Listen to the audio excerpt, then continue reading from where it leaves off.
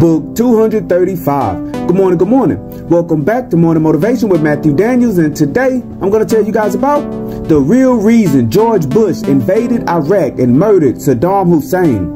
That's right, the real reason George Bush invaded Iraq and murdered Saddam Hussein. But what is Matthew Daniels talking about?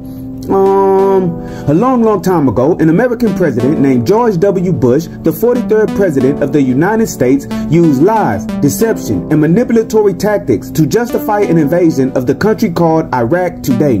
This invasion was the first stage of the Iraq War, and this war saw the murder of Iraq's 5th president, a man named Saddam Hussein.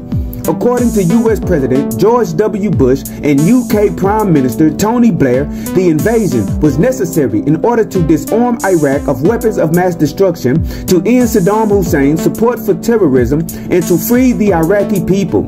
George Bush made these outlandish claims of weapons of mass destruction, even though the UN inspection team led by Hans Blix declared openly that it had found absolutely no evidence of the existence of weapons of mass destruction just before the start of the invasion.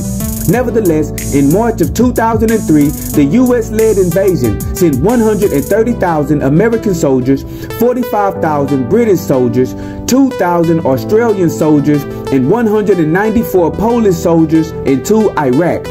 One of my ancestors, no less, was living in Iraq when this invasion took place, and they have passed down directly to me from mouth to ear the real reason George Bush invaded Iraq. I was told that the claim of Iraq being in possession of weapons of mass destruction was indeed a lie, but it was the type of lie that contained the kernel of truth. Indeed, the world population believed that when George Bush and his allies said that Saddam Hussein possessed weapons of mass destruction, they were referring to nuclear weapons. And as the UN inspectors pointed out, Saddam did not possess any nuclear weapons, and he was not developing any. However, Saddam did possess what could be called weapons of mass destruction. Several years before the invasion, a team of Iraqi archaeologists were digging around the Great Ziggurat of Ur, and they discovered a hoard of ancient tablets written in cuneiform inside of a hidden chamber. After they deciphered the tablets, they realized that they described the process of manipulating all manner of stones and rocks using complex chemical concoctions. It became clear to the scientists that the ancients could not only create various types of earth, stones, and rocks, much like man can create concrete today, but they could also disrupt the chemical makeup of existing stones in order to turn them from stone into liquid and then back into stone again. It appeared that these methods were employed in ancient Egypt while quarrying stones to build their pyramids.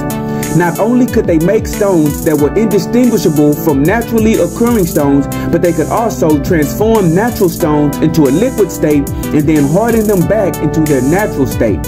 American spies, which were working for the CIA, observed these tablets being found, and it was determined in America that if a man possessed technology which could alter the very composition of Earth itself, then that technology could be weaponized into what they deceptively called weapons of mass destruction. So, President George W. Bush invaded Iraq in order to seize these tablets and weaponize this technology for the Western world powers.